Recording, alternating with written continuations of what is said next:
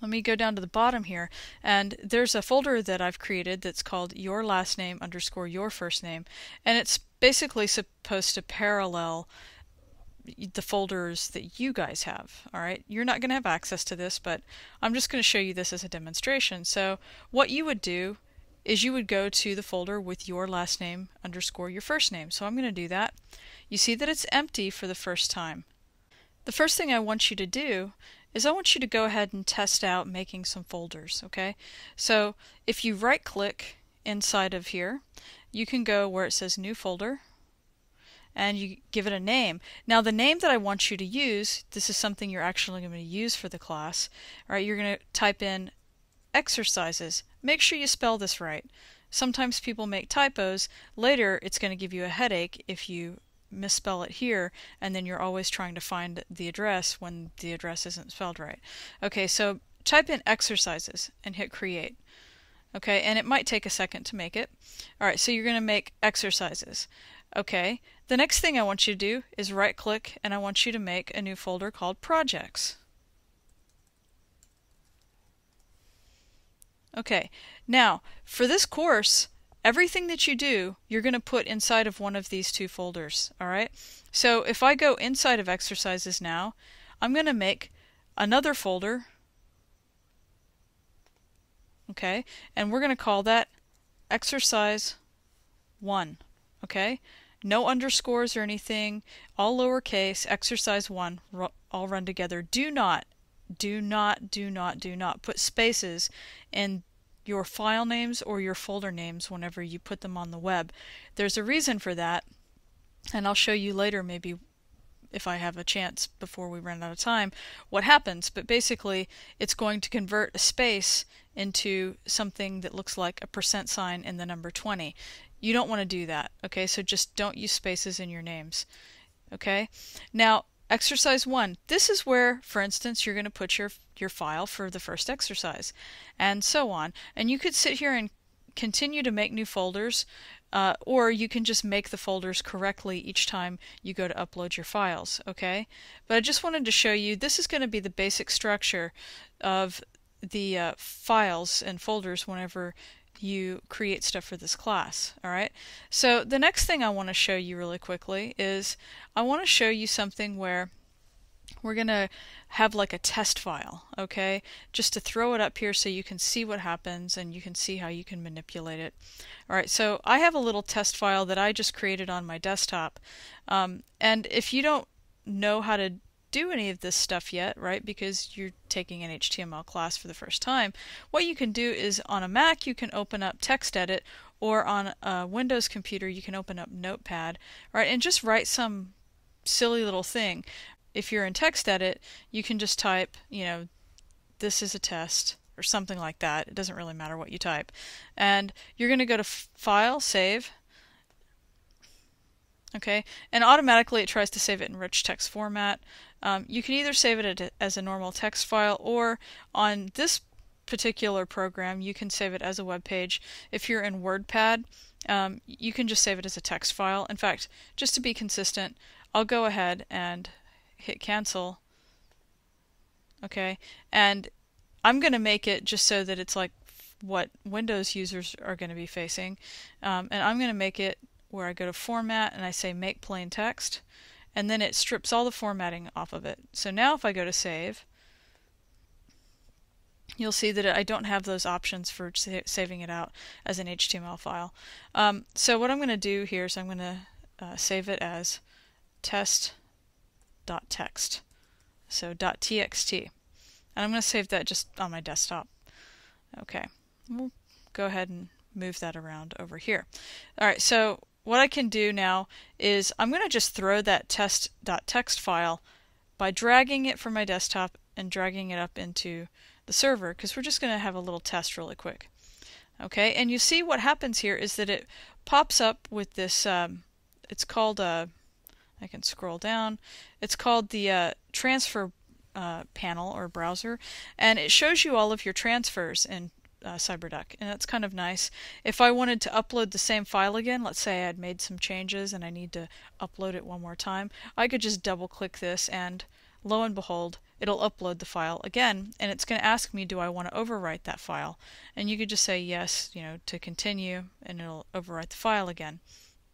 All right, now what is this going to do? All right, first of all, let's just see, now that we've put our folders and a few things up on the web server, let's see how we can actually view it on the web. Okay, so what I'm going to do is I'm going to go down, I'm going to open Firefox, a new browser window, or you could use Safari or Internet Explorer, whichever, and I'm going to type in the address mat.miracosta.edu/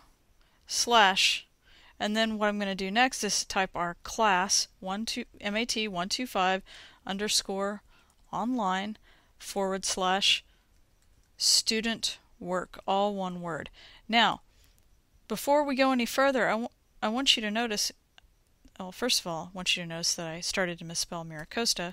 There we go. And my history in my browser remembers this, okay? But before I hit enter, I want you to notice something. All right, so first of all, this is where the host name is. Now, because that's the server, that's the server's host that we're connecting to. Now, does this look familiar to you? Right? Remember whenever we went to our FTP server, okay, you see here it's going web / mat125 online / student work, right? Okay, so if you want to think about it, where it says mat.miracosta.edu, that's the same as that web directory, okay? And then the rest of the address corresponds to what we see up here. So you see mat125 underscore online, and then student work, and then you could go to your last name, first name, right? But let's say that you don't want to type all that out. If you just go to where it says student work, hit enter, what it does is it gives us a directory listing of all the students that are in that folder. Now be warned, not all servers have directory listing turned on. I've asked them to turn this on because this is an educational class, and that way if you misspell something or you don't type the address exactly correctly, then you'll still get something up here. You can still find what you're looking for. However, on most servers, like if you were to get server space with GoDaddy or Media Temple or one of those places, most of those servers have directory listing disabled. So, and it's a security feature. So if you were to try to access something that either was misspelled or didn't exist or whatever, it wouldn't let you do it. Okay, so first thing I want to do is go down where it says your last name, your first name, and you see here it's got those folders in that file that I created. So let's just look at test.txt. Now, even though this isn't an HTML file, it's going to show the contents of it. Okay, so that's something just so that you can test it without actually having to know HTML yet.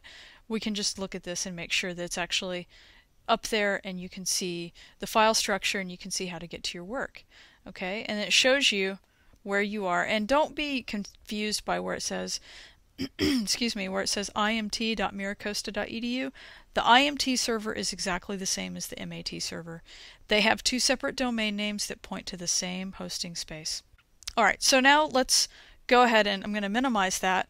And if we come back to Cyberduck, what you could do if you want to get rid of this test file is you can right click it and you can delete it like that. And it's going to ask you to confirm it. You say yes. Okay. Something else that we can do now is I'm going to go ahead back to TextEdit, alright, where it says this is a test. I'm going to close this file. And I'm going to create a new file. And don't worry if you can't do this on, WordPad or something, but I'm just going to create something that's called, or that says this is an index page. Okay. Now, I'm going to go ahead and file, save as, or just save, whichever. And on my desktop, I'm going to save it as index.html. Okay. Now, and I'm going to save it as web page format. This is something that you can do in, Word too. If you wanted to do this in Word, you could do save as a web page as well. If you just want to make something that's like a really quick little test. Okay. Now, what it's going to do is it's going to save it in an HTML format. But by saving it with the name called index, this is really critically important to understand. that's going to allow is for you to put that up in the directory, and it's going to automatically find that file and open it whenever you just type the directory pathway. Here, let me show you what I'm talking about. So let's save it. And you see here it named it index, alright, and it's an index.html file. If I drag this up here into the root level of my student folder, okay, you see that the index file is up there. And now let's go back to our browser again, and I'm going to hit this refresh button. You can also do like Command R or Control R on a PC. Okay, and you see what happened? My directory listing is gone. What happens whenever you have a file inside of a folder and the file is named index? If you just type the path to the folder itself, alright, see how I don't have a file name specified out here? Then what's going to happen is it's going to automatically find the thing called index, and it's going to load that. I refer to that as a gateway file. And so you want to make sure that if you have an index file in a folder, that it's not a folder where you actually want to get the directory listing, alright? So this would probably be one of those cases where you really don't want to have an index file in your main directory, because then you'll never be able to just go there on the web and sort of fish around and look for your files, okay? So let's jump back over here to FileZilla, and what I'll do is I'll rename this index file by right-clicking on it, and I'll click on Rename. And you can see here if I just say index X, okay? I just rename that. Now if I go back to the same folder and I click refresh, I get my directory listing again. And if I click that file, it says this is an index page. Okay? So that's really important to understand. One really quick other thing too is, let's say that I did want to rename this back and I want to call it index again. Okay? Now, the other thing I can do is I have, just over here, I have a test.html file as well. Okay, and if I want to show you how, even though there's an index file, if you know the name of the file that you're looking for, you can still access it. So let's go back here, and I'm going to refresh it. Alright, and it takes me back to that goofy index page again. Well, I know that I want to find that file called test, so I can type in test.html at the end of my pathway, and it takes me to that page that says this is a test. Okay? So I just wanted to show you those few things before we continue on. And the next thing I want to show you really quickly is just how to disconnect. Okay? And we should be done now with our tutorial. One last thing real quickly though that I will mention is that now you should be able to go and bookmark that connection. You can use that as a shortcut in the future, like I showed you from the first screen of this, or the first frame of this video, when it had all those bookmarks up there. Okay? Let me know if you have any questions with your connections and if you have any problems with the server.